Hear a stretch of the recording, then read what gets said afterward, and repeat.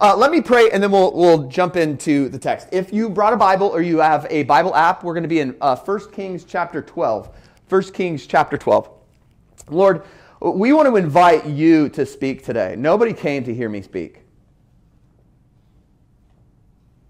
So God, would you speak? Would you work powerfully? Would you reshape our thinking? Would you reorganize our life so that today matters? So that this matters. God, because if you don't show up, if you don't speak, if you don't move, God, we're just being entertained or bored. So God, we love you and we invite your influence into our life. In Jesus' name we pray. Everybody said? Amen. Amen. Okay. We are finishing a series today called The Good, the Bad, the Ugly. And what we've discovered so far throughout this series is that rather than editing out the messiness and the sinfulness of humans, the Bible seems to highlight the failures and sins of us humans, right? And it's almost as if God is saying, hey, my love and my forgiveness is much bigger and much more powerful than any sin you could ever commit, right? And rather than punishing us for making a mistake or making a bad decision or living in a cycle of sin, God is interested in forgiving us our sins and bringing healing and wholeness to the part of our heart that gives birth to unhealthy cravings. Okay? And so today we're going to look at another really imperfect leader from the Bible and learn how to give the right people the right level of influence in our lives. Okay? Let me tell you a story. I did not grow up going to church, nor did I know much about Jesus, and certainly didn't understand that he loved me personally.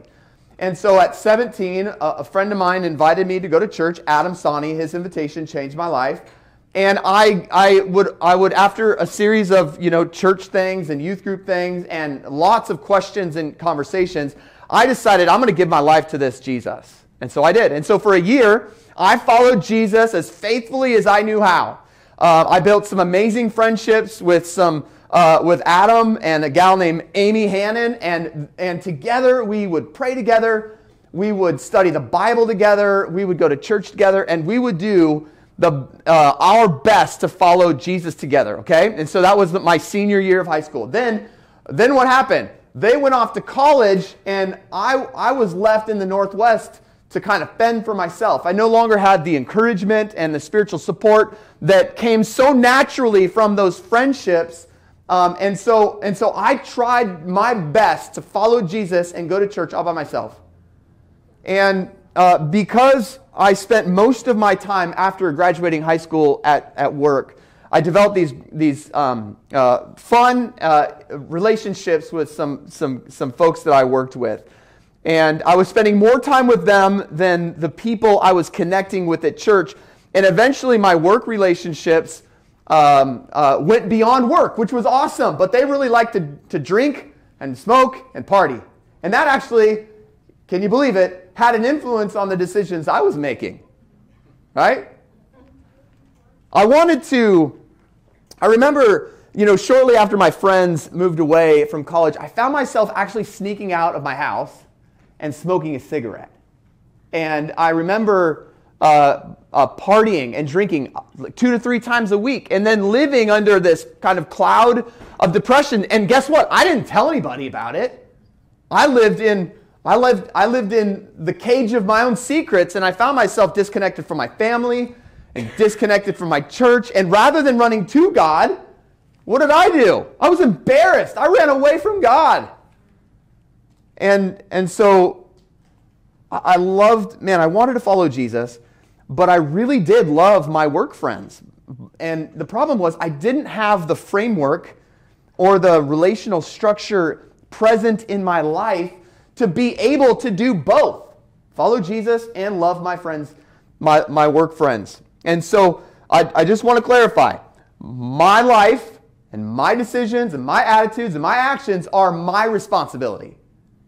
Not your responsibility, not my wife's responsibility, not my parents' responsibility, and my actions at that season of time wasn't my work friend's responsibility. My life was and is and will be my responsibility. But because my work friends were the closest people to me in that season of my life, I found myself doing the same things that they were doing. And I found myself asking this question: how in the world did I end up here? How did I end up here? Have you ever wondered that? You found yourself in a place, in a situation, or in a position of responsibility, and you're like, man, how in the world did I end up here? And for most of us, we have like positive examples of, man, I'm so fortunate. How did I end up here? And others of us, like my story, can be like, man, my life is a mess. How did I end up here? How did I end up here? And maybe for you, you've created this habit of spending more than you make, and now you're living under a load of debt and you're avoiding those collection calls. And you're wondering, man, how in the world did I end up here?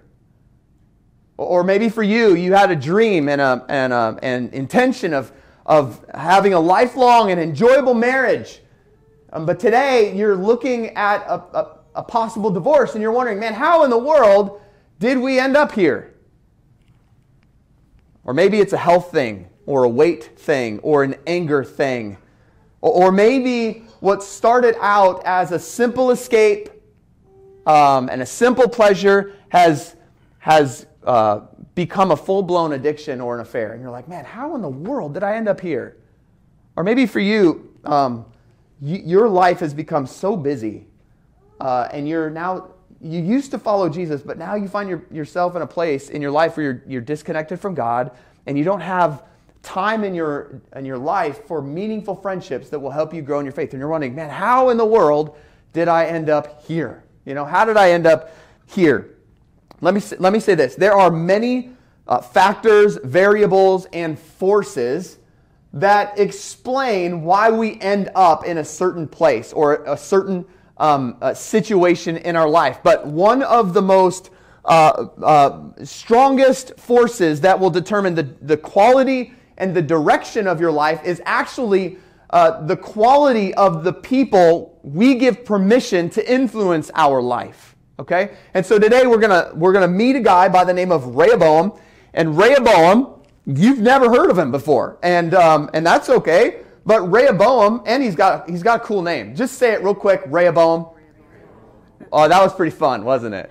Right? Rehoboam. Yeah, it's awesome. Okay. Rehoboam is actually King Solomon's son. Solomon was known for his wisdom and his wealth. And Rehoboam is actually next in line to become the next king of Israel. Okay? But Rehoboam has a really, really important decision to make. And the question is, who will Rehoboam invite into his life to have influence over this decision-making process? Okay, so pick up with me in 1 Kings chapter 12. It will pop up here on the screen. Rehoboam. Just say it one more time. It's so fun. Rehoboam. Yeah, it's so fun. Okay, there's another guy named Jeroboam in the same story, so don't get confused, okay? Rehoboam and Jeroboam. Rehoboam went to Shechem, for all Israel had gone there to make him king. When Jeroboam, there's that guy, son of Nebat, heard this, he was still in Egypt, where he had fled from King Solomon. He returned from Egypt, so they sent for Jeroboam, and the whole assembly of Israel went to Rehoboam, okay, the king guy, and said to him, "Your father put a heavy yoke on us, but now lighten the harsh labor and the heavy yoke he put on us, and we will serve you." And Rehoboam, so real quick, just to give this a little bit of context, it seems as though in order to be the king over the united kingdom of Israel, the king needed affirmation from the southern part of the kingdom, Judah, and the northern part of the kingdom, Israel. Okay, and from what we can tell, Rehoboam has already been affirmed in the southern part of the kingdom, so he has to go to Shechem, which is in the northern part of the kingdom, and be affirmed in that section of the kingdom. Okay, does that make sense? So that's what's happening. He's got affirmation in the south. He's going up north to get affirmation from the rest, but he now has a decision to make. Am I going to lighten the load that my father put on him? Verse 5, it says, Rehoboam answered, go away for 3 days and then come back to me. So the people went away. Okay, now I love this because Rehoboam has a big decision to make, right? Big decision to make. And the answer to this decision actually determines how the people of the northern part of the kingdom are going to respond to Rehoboam. And so what does he do? He actually creates space to make a good decision. Rather than making a decision on the spot, he says, hey, give me 3 days and I'm going to counsel with some other folks, okay? So let me ask you, what decision are you trying to make right now? Okay? What decision are you trying to make in your life right now? Are you making a financial decision? Are you making a decision about your kid's school? Maybe you're here and you're like, man, do I like the Refinery? Should I make the Refinery my home church? But we all have a decision or decisions that we have to decide in our life. And it's always wise to actually take some time and create some space and margin so that we can consult, get feedback and counsel before making these big decisions. Too many people are making emotional and impulsive decisions in isolation, right? They're buying cars they can't afford. They're moving states because of politics or paycheck, and they haven't even invited anybody in to that decision-making process. And it's not that we give veto power to other people to make decisions for us, but it is a permission to say, hey, I have a big thing going on. Would you pray for me? Would you ask me difficult questions? And it's giving them a level of influence when it comes to making these decisions in your life, right? A few years back, some friends of mine were leading a community group, which is basically a small group of friends who are trying to grow in their faith together, okay? And at the end of the gathering, they were like, hey, any prayer requests, And one of the couples they're followers of Jesus, they're like, oh yeah, so we're so excited. We've been planning, we've been preparing, we've been praying, and we've decided to open up a marijuana dispensary. Now, listen, I think when Jesus told us to pray that heaven would make its way to earth, he wasn't saying humans need easier access to drugs, right? We need to invite people into the process of helping us discern the wise decision to make and God's will for our life, okay? People that love us and people that we trust, okay? So who does Rehoboam invite into his life? Who does he invite into his life? Verse 6. Then King Rehoboam consulted the elders, good job, Rehoboam, who had served his father Solomon during his lifetime. How would you advise me to answer these people, he asked.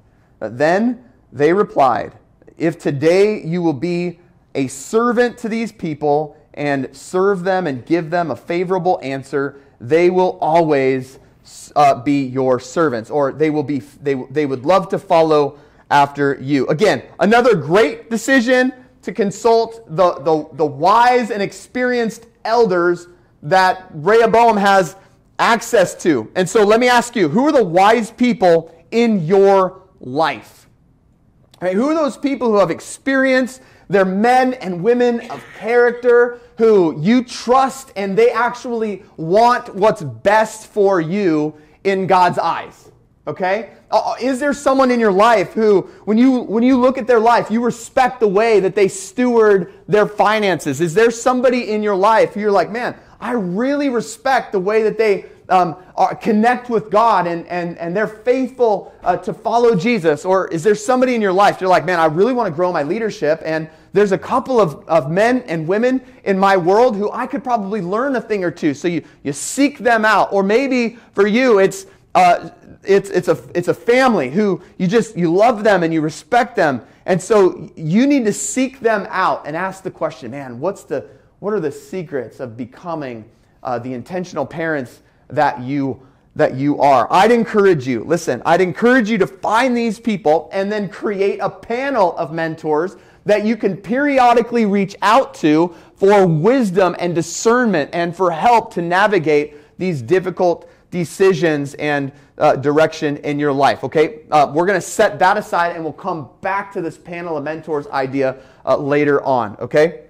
So what does Rehoboam do with the advice that he gets from the elders? It says this in verse 8, but Rehoboam rejected the advice of the elders. Man, darn it, okay? And he consulted with the young men who had grown up with him and were serving him. He asked them, hey, what is your advice? And how should we answer these people who say to me, lighten the yoke of your father that your father put on us? Verse 10, the young men who had grown up with him replied, these people have said to you, your father put a heavy yoke on us, but make our yoke lighter. Now tell them, my little finger is thicker than my father's waist. Verse 11, my father laid on you a heavy yoke.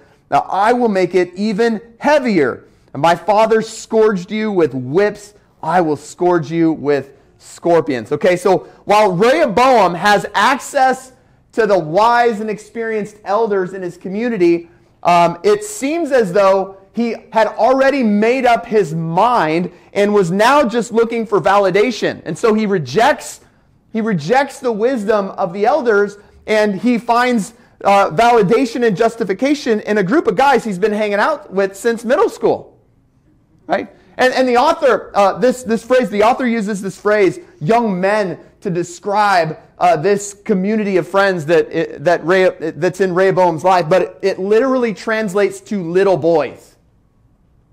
So he's going to these little boys for advice.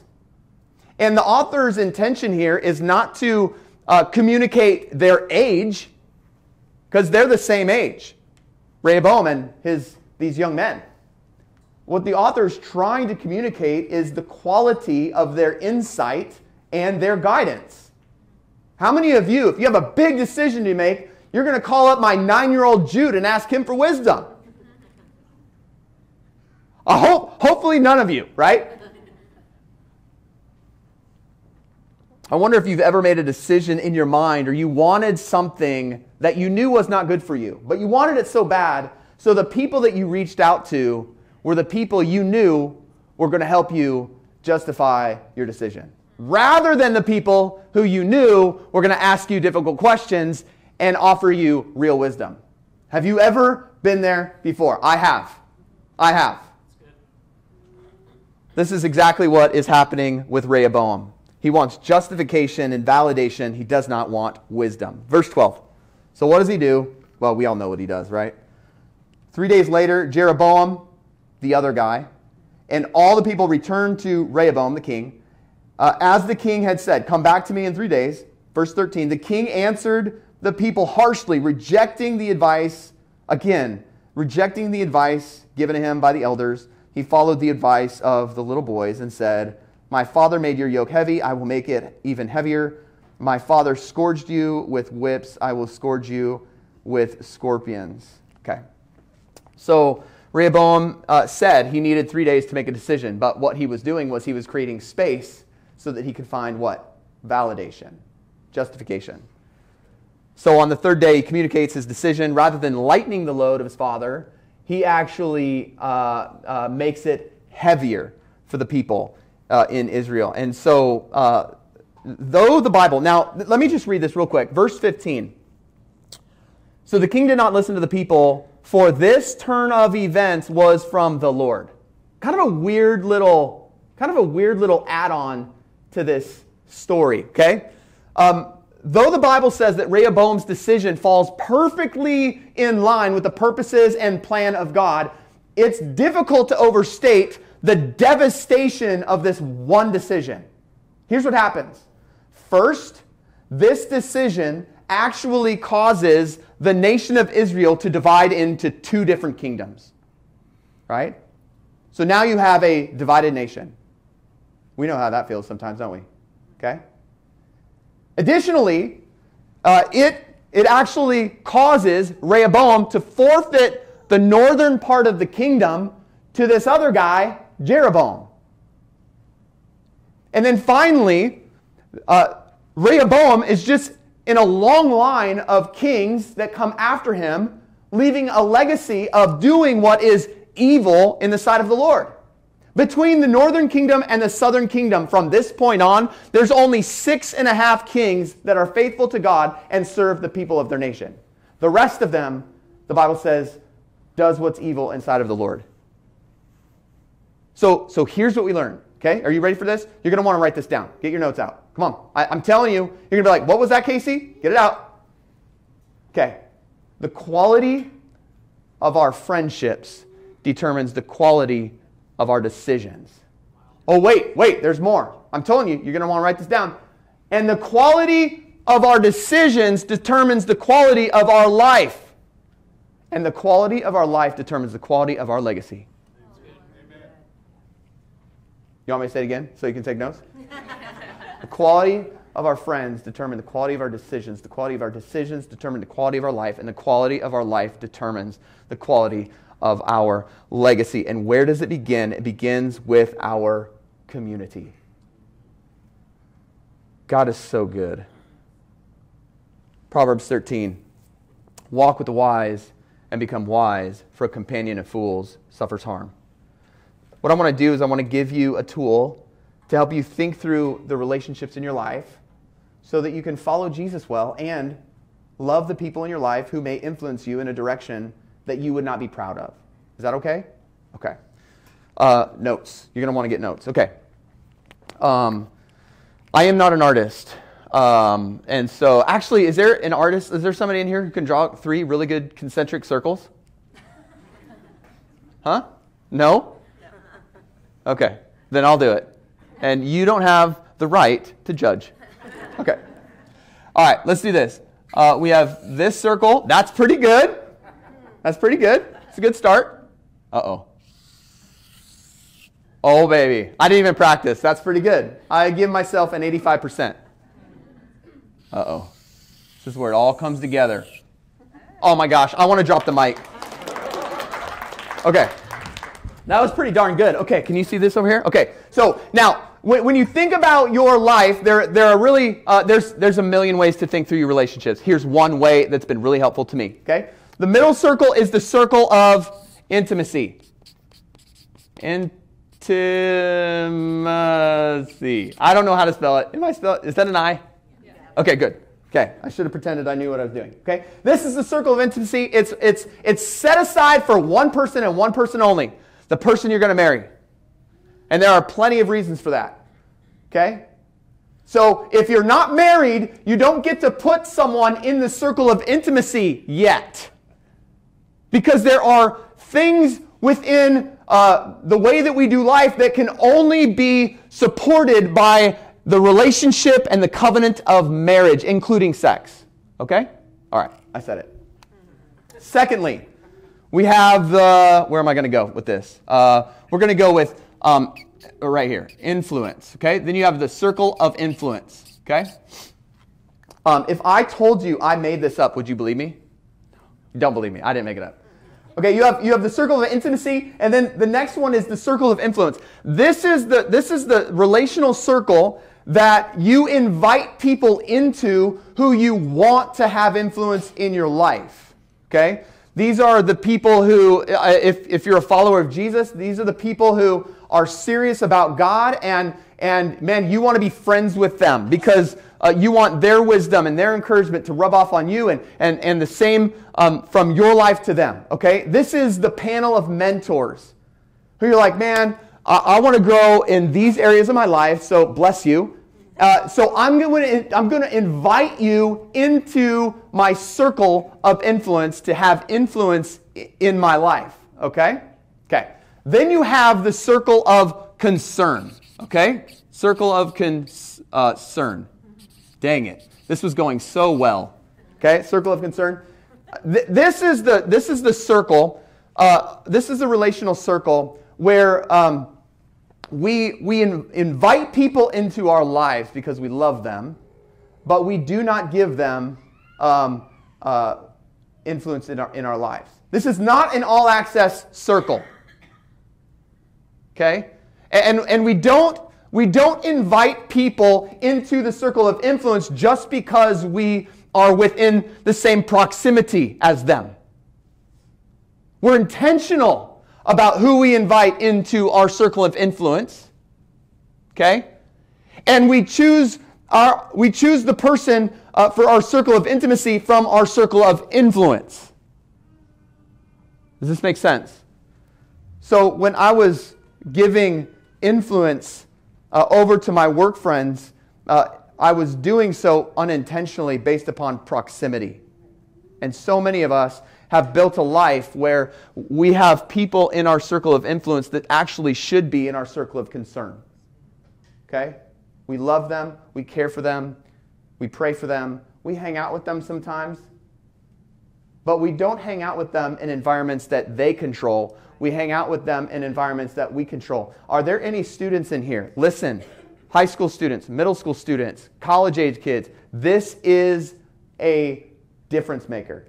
This is a difference maker, okay? All right, I want to encourage you to do a relational audit to ensure you have the right people in the right circles. That's right. Okay? Okay. Those are pretty good circles. All right. Tony, my lovely assistant, would you bring up our illustration? Okay, everybody give Tony a round of applause. Thank you, Tony. All right, Tony, good job. Anybody know what this is?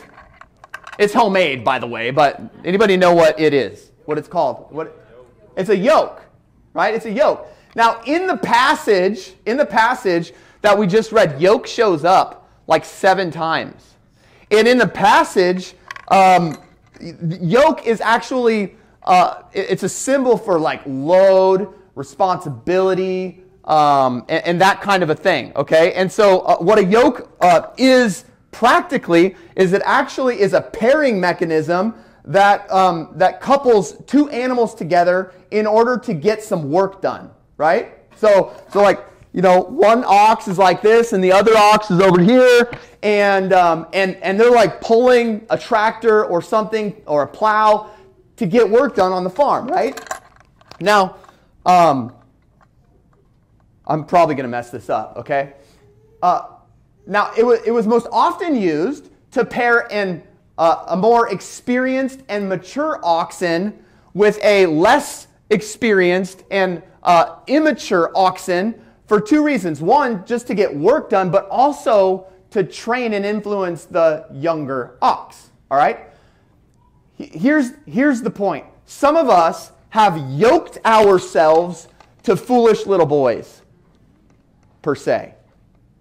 We've invited the wrong people into our circle of influence. And because we've done so, they're pulling us and inviting us and influencing us in a direction that we're not all that proud of. That's good. And we're making decisions, and we're experiencing a future that we wish we weren't experiencing. That's right. Okay? Rehoboam should have listened to the elders. Man, he did such a good job creating space and going to the right people first. Unfortunately, he didn't give them permission to influence his decision-making process. You and I need to do a better job of inviting the right people who are older men and older women into our life to speak on areas where they have expertise. Okay? Let me say this. There is no super mentor who can speak into your every area of your life. Right? So what we need to do, in fact, that's too much pressure. Like I can't, like if you have a financial burden, guess what? Don't come to me. I got guys for that. Right? If you need counseling, I'm not your guy, right? I would not go to me if I needed counseling. But if you're like, man, I need to know what my next step in my relationship with God is, I'm your guy. I'm your guy. So asking someone to be a super mentor in your life is actually way too much pressure, and it's foolish. So what I've done, and I encourage you to do, is build a panel of mentors. Someone you can go to periodically and say, hey, I've put together a budget, and I'd like for you to put your eyes on it and give me some feedback. So can I buy you lunch? Or, hey, man, my marriage is in a season of difficulty, and I just really respect your marriage and your family. Can I buy you a beer, and can we go out, and can I just share my story with you, and can you give me feedback? Okay? Find those people with a level of expertise in areas that are important to you in your life, and periodically reach out to them when you need their wisdom in that area. Okay? And always pay. Always buy their meal. Always buy their drink. Honor them. Honor them. Okay? All right. So who are those men and women that we need to yoke ourselves to? Right? Okay. Finally, you need some friends in your life. You need to yoke yourself to some peers. Some people that, man, they're going in the same direction as you. You don't call them for expertise, but you share your life with them. And maybe there is a certain time where you ask for their wisdom, but for the most part, man, you're just encouraging each other. You're praying for each other. You're going to the fake pumpkin patches and the fake Christmas tree farms together. I'm from the Northwest. Like, we have real things, okay? We stopped going to Lowe's parking lot last year to get our tree, and we're like, fake tree it. We just fake tree it. But who are those people? Who are those people that they're going in the same direction? They know your goals, and they encourage you to work towards those goals and achieve those goals. Financial goals, spiritual goals, family goals, professional goals, health goals. Who are those people? And don't invite people in based upon proximity. Invite them in intentionally. And let me just tell you what I look for. I enjoy them. And they're going in the same direction as me. They're life-giving people. They're life-giving people. Okay? All right. Tony actually made this. Isn't that good?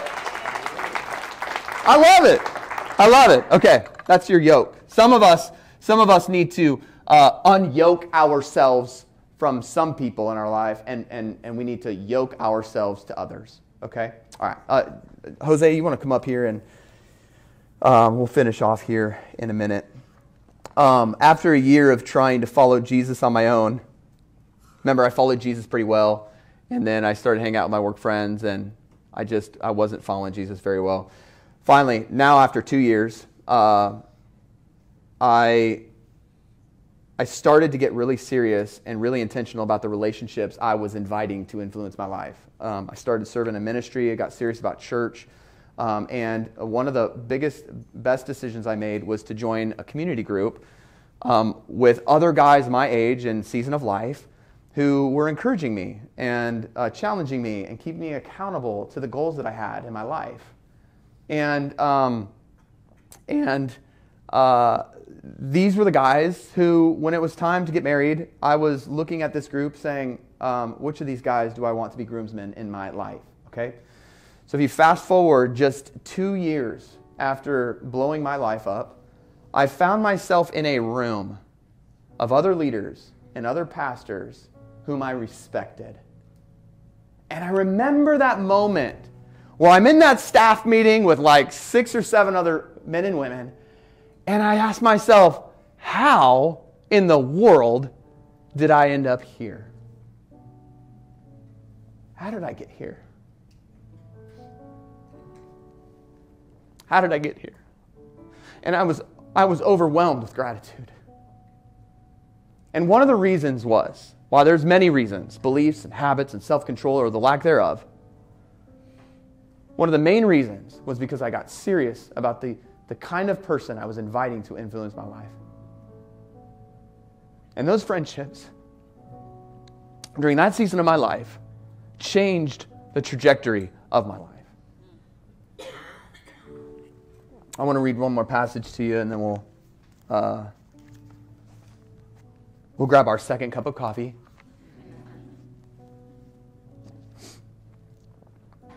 Jesus. Man, I love him.